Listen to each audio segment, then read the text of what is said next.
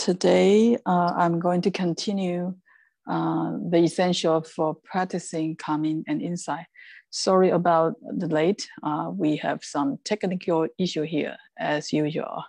So we have to stay calm to take care of the problem. All right. So last week, I give a brief intro to this book and the author, and also talk about the prerequisite and condition for all the practitioners. And today I'm going to talk about chapter 2 and 3, condemn desire and eliminate hindrance. These two chapters, the condemn desires is basically teach us how to overcome our first to fifth organs when contact with the objects. And there are many, we have different reactions for different people. Stop? How? Oh, okay. 这样可以吗? Okay, so the chapter 2 is to teach all the practitioners how to manage their reactions when our first 5 organs interact with the objects. And if we do not manage well, then it will become a problem for us to really get into practice. And this chapter 3 is eliminate hindrance. Basically, teach us how to take care of our 6 consciousness. So when the mind interact with its objects from outside or from inside, mainly from inside, that how we can take care of the reactions. If we didn't take care in a proper way, then it will become a real hindrance for all the practitioners.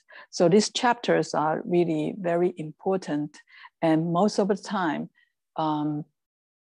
we can see practitioners in the retreat struggle with these 10 things. So Master Zhiyi actually suggests that we should learn how to manage these 10 items in our daily life before we participate the intensive retreats. Otherwise, we will waste our times just dealing with these issues. Okay. So how important this should be taken, why these 10 items should be taken care of from the treatise on the great perfections of wisdoms. That is Mahayana Prajna Paramita Padesa. That there is a Q&A. So the disciple asked Buddha, what are the expedient means for achieving Dhyana Paramita? So Buddha answered, first, we need to detach from the 5 sensual objects and eliminate the 5 hindrances and implement the 5 dharmas. And the 5 dharmas, we will talk about it next week. So as you can see, if we want to practice dhyana and achieve the dhyana paramita, these 5 plus 5 things that we need to overcome. And so the first 5, okay, the condemned desire. Basically, we have to overcome our attachment from the 5 sensory system, which are eyes, contact with forms, ears, contact with sounds, nose with smells, tongue, the taste, and body, the tactile. And these 5 these 5 organs are our sensory to interact with this environment. And that's how we perceive the outside environment. So this is, it's very important to observe our daily pattern, our habitual pattern in the daily life, how we operate our 5 organs, how we interact with the environment. And of course, among those desires from the 5 organs, the sexual desires is the most difficult one, according to Buddha's teaching. So Buddha's always told us that, we have to overcome the craving for love, the craving for the sexual desire, that if we are over attached to this, it will become a problem for the practitioners. And so iconic story is from the Sarangama Sutra. And that's also the reason why we have the Sarangama Sutra right now. So the sutra starts with a story that Ananda, the most handsome monk in the Sangha at that time. So he is very popular for the woman. So one day, Ananda go to the village, beg for the alms, and then he passed a house, and he was seen by a young woman called Prakriti. Modern Chenyu. So this young woman immediately fell in love with Ananda once she saw Ananda. So then she asked Ananda to marry her. And then Ananda said, I'm a monk, I cannot get married. So this young woman did not give up easy. She went to her mother, who is very good at voodoo. She begged to her mother, saying that I must marry Ananda. Otherwise, I would rather I'd rather die. So her mother, even though that she knows the monk cannot get married, she was still helping her daughter. So she set up a voodoo, and then Ananda almost break the precept, the fundamental precept. At this right moment, Buddha knew about what was happening, and so Buddha sent Manjushri to rescue Ananda with Sarangama mantra. That's the first part of the story. So Ananda was brought back by Manjushri back to Buddha.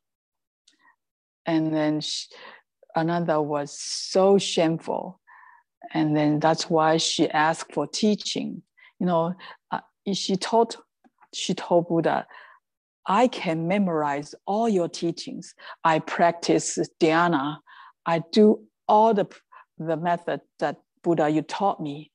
And yet I cannot overcome this scenario. I'm so powerless. And can you teach me a more deeper practice? That's why Buddha started to talk about Sarangama Sutra. So let's leave this aside. Let's get back to the young woman, Prakriti. Prakriti still not giving up. She then followed Ananda everywhere after that. She followed Ananda to every place, and Ananda feel very, very helpless that she cannot stop this woman following him. And so Buddha invited Prakriti to come, and then ask, why one of the version is that Buddha asked Prakriti, why you love Ananda? What you love him about? And the Prakriti just say, you know, I love his eyes, I love his nose, I love his mouth, and I love his out appearance. I love the way he walk, and I love his everything. And so Buddha just reply, do you know his eyes discharge eye boogers? Do you know his ear is coated with earwax? Do you know his mouth secretes saliva? Do you know his nose is filled with snot? And his body carries urine and stools? And if you get married and you will have children, and then they might die, and that you will suffer from the death of your children, and all the body eventually become a pile of bones. At this moment, of course, Prakriti is actually have the very virtuous root. Upon hearing that, he, according to the sutra, he attained the third fruition. Okay, very high level of next step is to arhatship. Okay, so then the Prakriti realized that, you know, what she fell in love with is a pile of bones eventually. So she ended up left home and later on attend arhatship. So here is a typical teaching of the so-called contemplation of impurity of the body.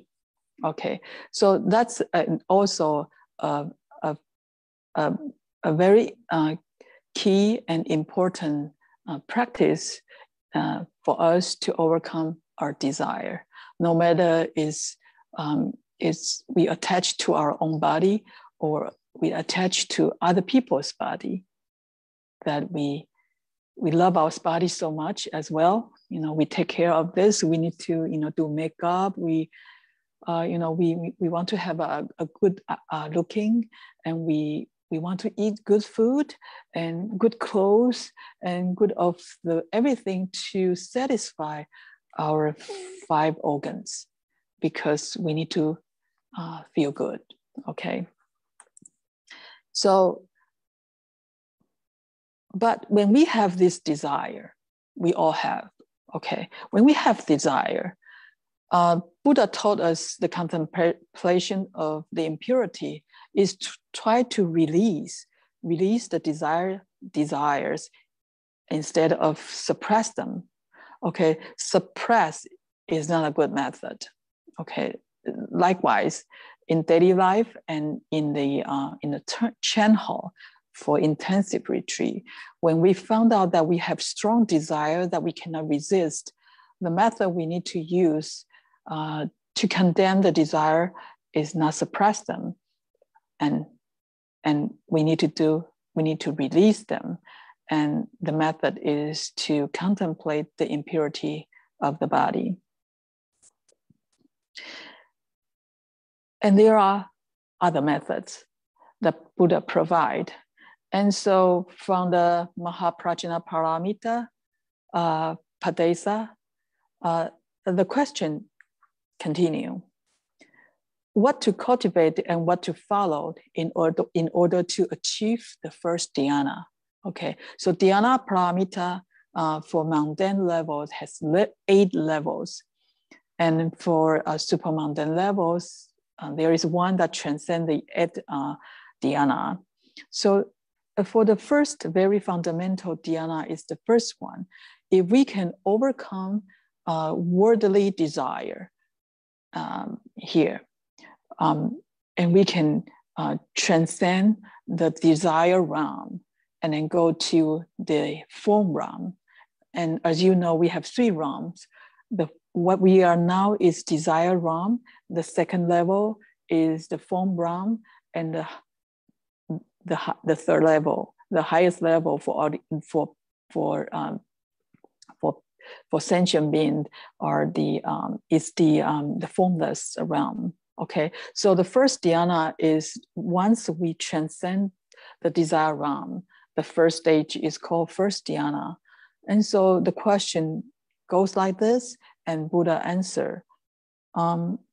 If we want to achieve the first dhyana, we have to follow the method of stillness, such as reflections on repulsiveness, just the contemplation of impurity of the body, and mindfulness of breathing, anapanasati, okay, so etc. And that those are what we call the 5 contemplation for stilling the mind. Okay, of course, there are some other translation.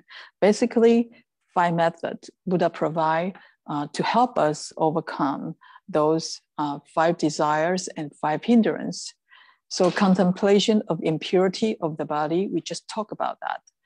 And in this talk, I will introduce the other 4 with the desire and the hindrance that we talk about. Okay, so contemplation of impurity of the body is very powerful when we encounter the sexual desires that everybody have. Okay, so if we can transcend this sexual desire, that means you get to the level of arhatship. So we have to admit that we all have that. So contemplation on of the impurity of the body is very important because we eventually die. We eventually lose this body, no matter how beautiful your body is, and it will become, you cremate your body, become a bone, and you become ashes.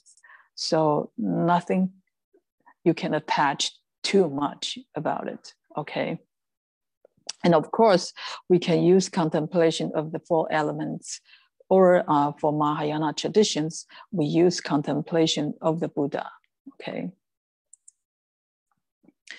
And the other way that Buddha taught us to overcome the desire is use what is called through analysis of the emptiness.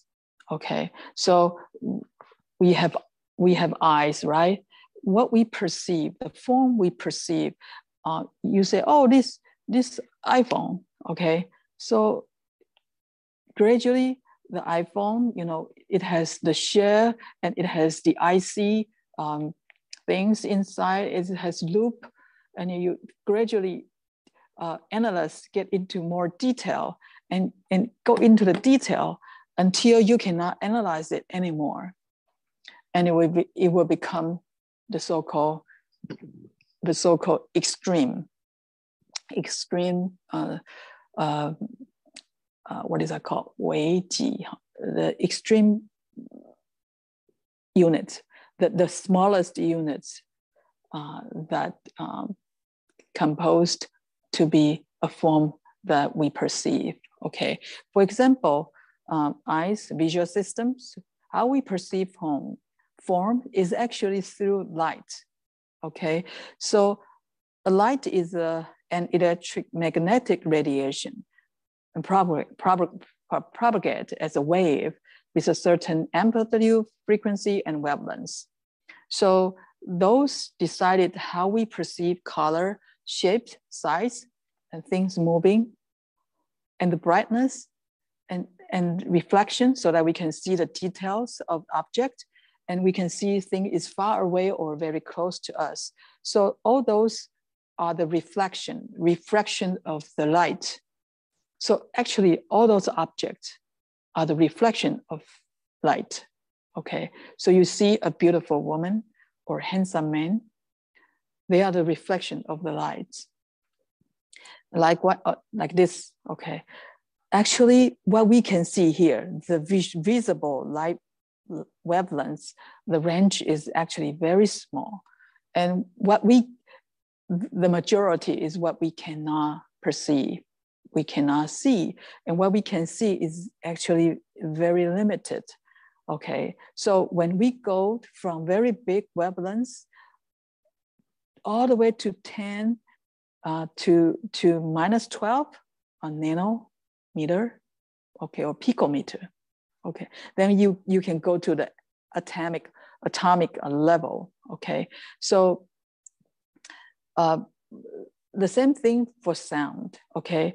The ear, how can we perceive the sound is actually, again, oscillation of the mechanical wave. This is more bigger wavelengths. And so it can define by frequency, decibel, the sound power. And then we can hear soft sound, loud sound, pleasant sound, unpleasant sound, musical sound, audible sound, inaudible sound. Okay, so all these are how we perceive, so vice versa. Okay, for nose, how we smells, the odor, the fragrances, we can smell 10 types of odors. And those are different chemicals that make us feel good, fragrance, perfume, flowers, or, stinging tofu, those things. And tongue, we can taste sweet, salty, bitter, spicy, sour, etc. And those are also chemicals, the molecules that interact with our tongues so that we can have the sweet sensation, okay? And body, another attachment is, we like soft, we like warm, okay? Like leg pain is bad. How can we overcome it? We like soft, but we don't like pain, right? So here is the experiment. Actually, the tactile is also electromagnetic sensation. Okay, so here is the experiment that they can use a controller. If you close your eye, you touch a box, and people can use a controller to make you feel, what you want to feel, like, oh, the close, the smooth, the roughness. So actually, if our modern technology go more advanced, that we can use AI to make us feel what we want, to make the world what we want to perceive. And is that real? Is that what we want? And what is the truth? What is the reality? Buddha always told that what we perceive now in this world is illusory. That doesn't mean that they don't exist. That means that this can be controlled, can be manipulated. It's not a permanent entity there. And so it's impermanence, it's changeable.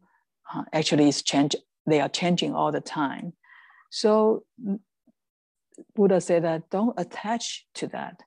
And Buddhist, like I said, the extreme smallest unit of matter that cannot be further divided in Buddhist term, we call it paramanu, okay? Imperceptible atoms. So these, if you are interested in this, you can Google it, okay? But in the last line, the atoms are momentary and transient. Okay, even atom, the smallest units is momentary and transient. So how about the thing, the object that composed with the smallest unit? Of course, they are transient and momentary. So by this kind of analysis, Buddha taught us that, when we encounter something that we really, really craving for, especially from the 5 organs, we can use this method to detach. It doesn't mean that we don't eat good food we don't get married, or for lay people, or we don't wear good clothes, we can still do that, but no attachment. That means when we don't have it, it's still okay. And when we have it, it's okay. Nothing special, okay? So use the ordinary mind to operate our 5 organs when we contact with the 5 objects. That's the way to prepare for practice. Okay. Now, the second the third chapter, the second category is 5 hindrance. Okay, eliminate the hindrance is also important that we need to practice in our daily life. Although the influence is more dramatic in the retreat, because we have nothing to do, just practice. And so this hindrance become very obvious, and it will occupy most of our time. And in our daily life, because we are too busy, we have too much things to do.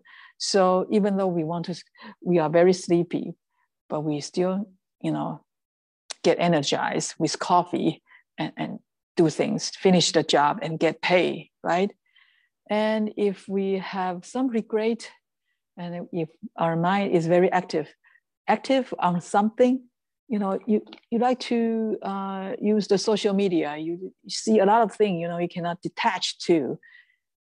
Even though you lied on the bed, still looking at your iPhone and serving something, from your social groups. It's attachment. But at some point, you still need to let go, because tomorrow you still need to go to work. You have to make money, right? So we have 5 hindrances in our daily life. If we can practice to master our mind, to overcome these 5 hindrances, and in the retreat, when this happened to us again, then we know how to handle, how to deal with it. And if we learn how to deal with it just in the Chan Hwa, then basically we will waste most of our time in the retreat. Okay, that's pitiful. That's pity. And so the first one is called greed, and the opposite is hatred. Okay, and of course this greed related to the previous 5 desires as well. So I will talk about greed and hatred together. Okay, here is Maslow's model, the model of our needs. Okay, and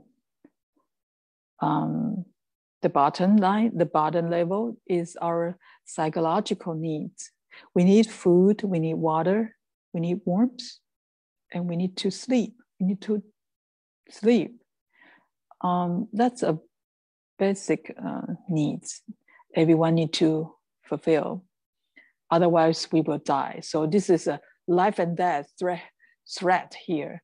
So if we are in the hunger, in drownness, if the country or area have the hunger or the drownness, then people died of hunger and or died of drownness because no water. So these are fundamental needs we need to have. But the problem is nowadays, the majority of the people has the problem of obedience. We have too much. So needs go to wants, go to greed. So we need this much, but we want this much, okay? So we have plenty of food. So I want to have better food, more delicious food.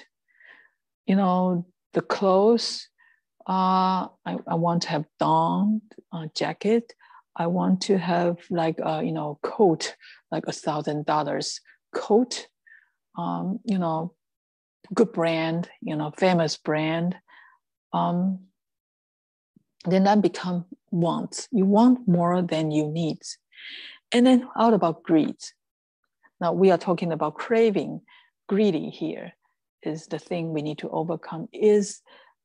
Greed means I want this. I want this. I want this eagerly. I cannot live without this. And we spend most of our time and energy pursuing this. That's why Steve Jobs, we talked about that last week. Steve Jobs just picked black turtle and jeans for his clothes. He didn't want to spend time and energy on how to dress, how to match the clothes. He wanted to focus more on the top, self-actualization. Okay, so if people spend a lot of time trying to, I'm rich people, I need to let people know that I'm rich. So I have to buy a handbag that is only like only five in this world. So I spend energy and time try to locate where I can buy this kind of unique handbag. Okay, that happened a lot right now. And I need to, get a very famous, unique dress. I don't want other people dress like me, okay, because I'm unique. So eventually we spend a lot of time, money, and energy. And if I cannot get it, then I use illegal way, or I use some tricky way to get it. That's even worse, okay? And how about safety, the same thing? How about belongings and love? Yeah, just like things we want to own. How about love? People always complain. When my husband, dating with me, he treated me so well. He bought me candy, roses. He remembered my birthday. He even remembered my mother's birthday and giving us gift. But once we get married, things change. He seems forget everything, and he ignore me. He doesn't love me anymore. Because the definition of love is you have to spend most of your time and money on me, okay? So the love, we're craving for love. We want to occupy, we want to possess someone's love, possess someone's time and energy and attention. That's too much. The people end up divorced because the husband thinks that, I get married now the wife can take care of the family. I want to focus on my career, making more money and provide better life for my wife and my children. But then the wife wants something else. So the conflict end up divorce. Okay. So needs, wants, and greed, even for love or friendship, the same thing. And esteem, okay. Now, it's a problem. We want social justice, and we want the equal treatment for different races, for different color of people. Okay, we are born to be equal, right? But the problem is, it seems not in a society. The rich people look down the poor people. They treat poor people not equally, and the white and the yellow and black people and all kinds of things. The so-called justice come from our dignity to be treated equally. And this is normal, and this is right, that we have to treat people equally. And the problem is, even Chinese did not treat Chinese equally, because we have rich people and poor people. Even rich people did not treat each other equally, because billionaires treat millionaires. Millionaires are not at the level of billionaire. So different levels have their own group. So it seems like grouping and try to be higher than others are our fundamental problem here. So that's why we have craving, and we always have hatreds, because once our needs and wants and greeds are not fulfilled, and then it become unsatisfied, dislike, and eventually become hatred. So now, what to do? How to handle it? If we spend our whole life just pursuing outside without, for people, you need to treat me equally. You need to give me justice. You need to do this, you need to do that. And life is short. And we will not satisfy. That's why Buddha says suffering. Suffering means unsatisfied. Unsatisfied with everything that we perceive. Then we have suffering. And we need to know the causes of suffering. So here, Buddha say, if we found out that we want more, if we found out that we are greedy for something badly, contemplate the impurity of the body and contemplate the causes and conditions. And we all know about karma, right?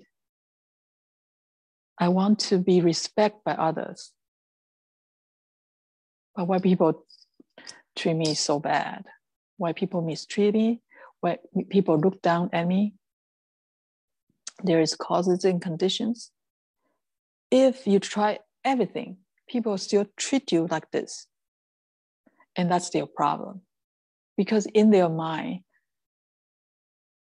it's not harmony. Their mind is not in harmony. Their mind is not in equanimity. And our own lesson is, when the things happen around us does not match what we expected, what should we do to keep a harmonious mind? And on top of that, with that mind to treat people equally, no matter how you treat me. And our practice advance, and get close to Dhyana. Okay, so that's a scenario for us to practice. That's Buddha taught us. Contemplate on the causes and conditions. Okay, the other side, when things did not happen the way we want it to be, especially when we encounter the person, then we have to contemplate the compassion, the loving kindness. Just like I said, use this scenario as an object for us to contemplate compassion. Compassionate with that person is in that situation. And then contemplate on our own mind that I have to initiate compassion, to treat myself, my body and mind with compassion, so that I have the mind with equanimity, and also the causes and conditions. So overall, what happened to us has its reason, by causes and conditions and consequence. And what we can do is to use the wisdom from contemplation of the impurity of the body, and the wisdom from contemplate the loving kindness, use the wisdom to transform the conditions and transform the karma. Say that's the Buddha say that how we deal the first 5 hindrances. So when it happened in the retreat, nobody treat you bad. Everybody is silent here. Everybody is following the schedule, following the rules here, but we still generate craving. Once one of the monastic share that once in the retreat, there are one whole day, the craving for milk come up, occupy his mind for one day. I want milk. And then he suddenly feel like, I never craving for milk in my daily life. Why in the retreat I'm craving so for milk? And I waste one whole day just dealing with the craving for milk. Okay, so here, the impurity, milk. Why if you are a high level practitioner, you just cut off this thought immediately. But if not, some people if they are artists, the music come out, he even want to have a pen to write the melody, or they are a writer, a good story come out, you want to write it down and cannot stop it. And at this point, it's just like trap you, absorb you so much. So then we have to use the contemplation of impurity, or the contemplation of causes and condition, or a contemplation of 4 elements, and that we will talk about later. So, or your mind in the retreat will come out some people you hate, or maybe when you in a childhood that you never remember that you are abused by someone. But through the meditation, through the practice, when your mind go to subtler and deeper, some of the memory buried a long time ago will come out. And since our mind is quiet and subtle, the craving and the hatred sensation will become stronger. That's happened the same thing when we are dying. When we are dying, when we are losing the boundary of the body, our 6 consciousness become very sensitive and very powerful.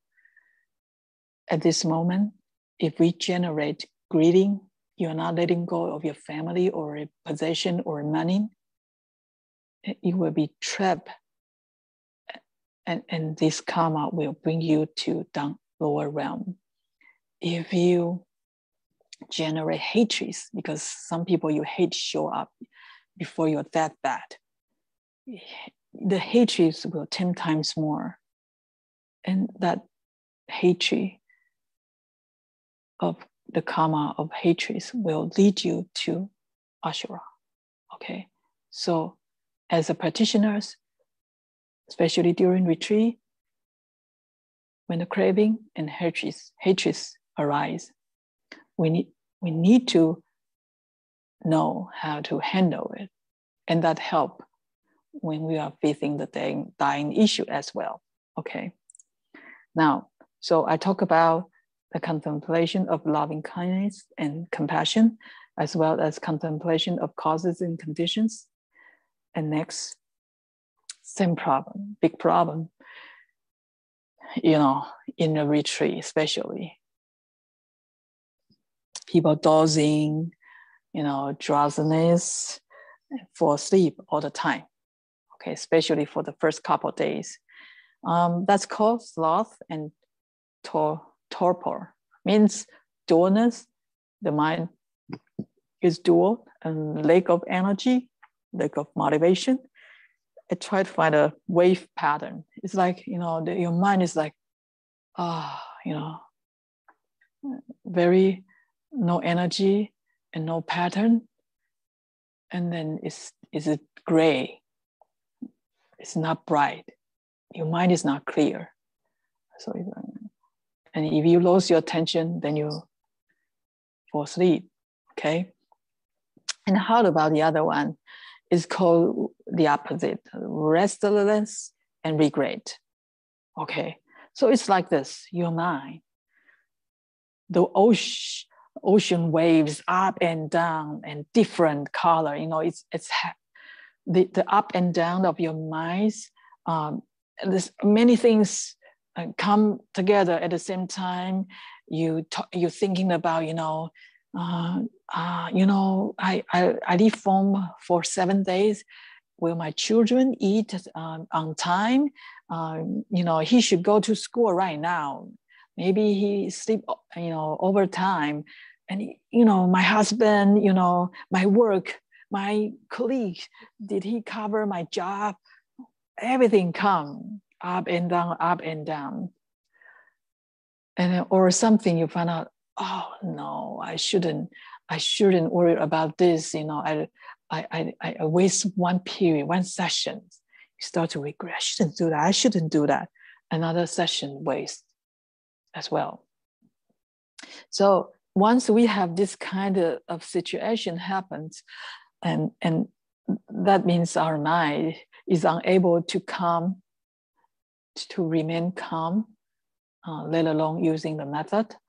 And then we cannot be mindful of nama and rupa, means the name and form, means our mind, body and mind, okay? So oftentimes, for example, we are following the breath, counting the breath, but we need to use this body, or we contemplate the whole body. We need to be mindful with our body or our breathing. When we have restlessness and regret, it's impossible. We just follow our thought and forget about the sensation of the body or sensation of the breathing. And let alone be mindful about our mind, okay? And eventually, for all the practice, we are training our mind, not training our body, okay? So eventually, the object for our contemplation is the mind, okay? So when our body and mind cannot come to certain levels, we cannot see where our mind is. So can I use the method? So the torpor, the laziness, no energy, and this restlessness, even though it's two opposite, but they have the same problem, is our mind cannot focus on our mind and body, and we cannot use method, okay? So that we need to overcome. And usually counting the breath is actually the method to overcome this. So in a retreat, usually Shifu will say, relax and observe your breathing. More focus. You can either focus on the sensation, just focus. If you cannot focus on your whole body because your mind is too loose or to energize on something else, we have to focus on the number itself or the sensation of the nostril area. Focus on one thing, very clear object, and mind to focus, collect our mind, keep doing that.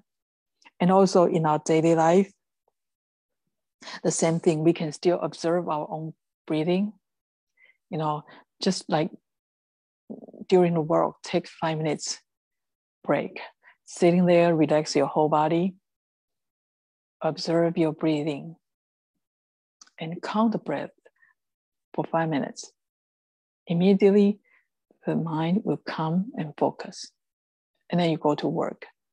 And here again, if we are using Hua To and silent illumination, but when our mind is in the lazy state, or in a very restless stage, then usually Shifu will say, okay, let go of your Watou or silent elimination, come back to following counting the breath.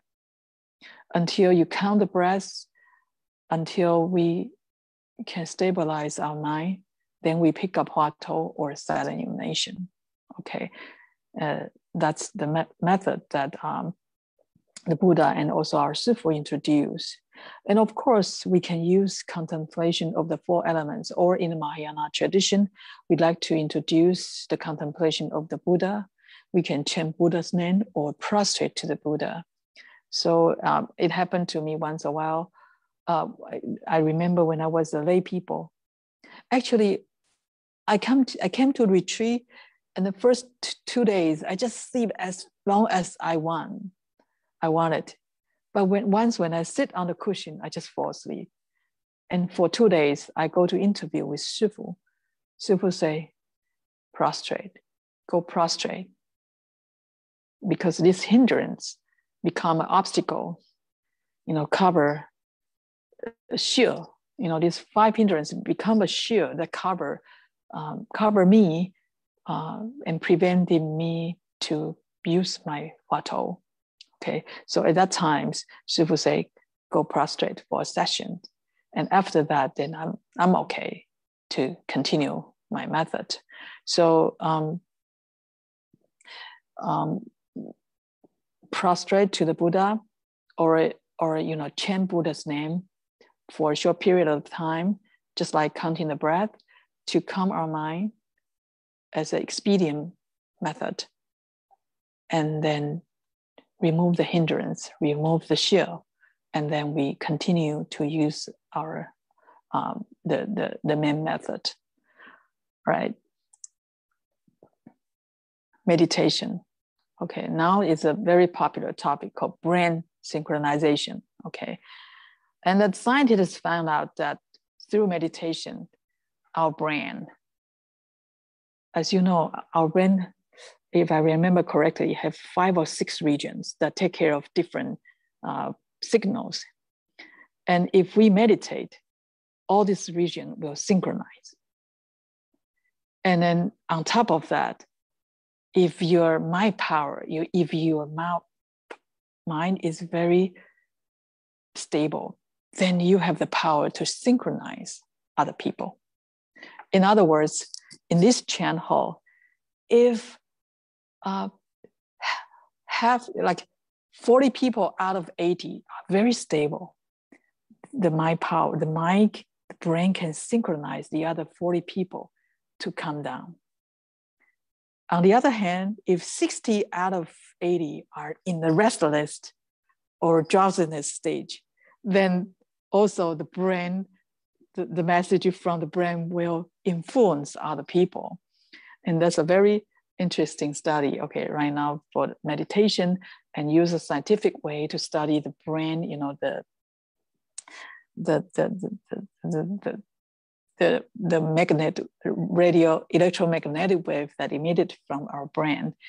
But no matter what, the method is trying to help us, all the wave become like synchronized, very consistent and stable. And eventually, all the waves become one wave, the unified mind, one wave. And one wave become the object for us to contemplate. And if we have the good karmic roots, this one wave will become no wave. That means you see the emptiness. But that doesn't mean the wave does not exist, okay? That's an analogy. Because single wave, you can contemplate on that in order to see that even the wave is empty. All right, almost finished. The 5th hindrance is called doubt. Lack of trust, lack of confidence. So there are 3 types. Is you doubt about yourself, we doubt about the teachers, we doubt about the Dharma or the method of practice taught by the teachers. So basically this doubt come from the arrogance. And Buddhist term is called mana. And this mana come from Sakyayati view. Okay, maybe it's Sajia. Okay, Sakya. So we all have this self views, and once we have the self views, then we have a mana, the arrogance. This arrogance, including that we think we are higher, equal, or worse than other people. These are all arrogance.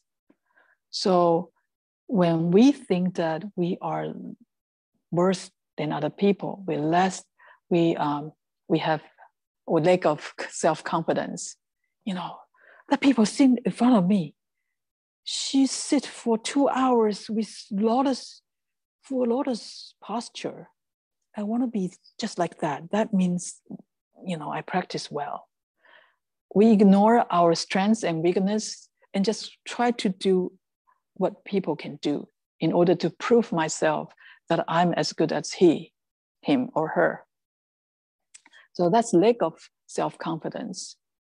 What's wrong with following the session? What's wrong with the half lotus?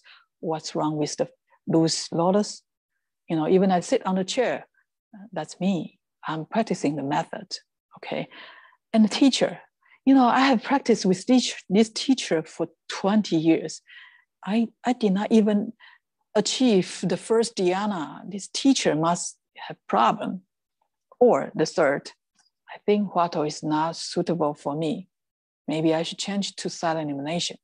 Maybe silent Mahayana is not good for me. I should go to Theravada or Tibetan, you know, and then so you change all the time and you lack of self-confidence and you doubt about the teacher and you're fooling around for our whole life and nothing get done.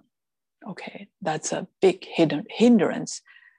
No matter which tradition you follow, no matter which teacher you follow, no matter which method you use, if you have this kind of 5 hindrance, we cannot get out of this hindrance, and we cannot even talk about that we are practicing at all. Okay, so today I spent quite some time explain what has been taught in the essentials for practice, calming, and insight, the basic principle of samatha vipassana, because these are the major problem in our daily life that we got to practice day by day, and as well as in the retreat.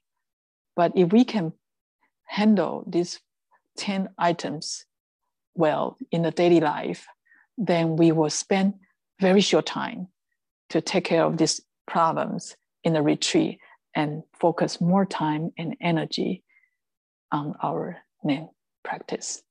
So next week, we are not get to the main math practice yet.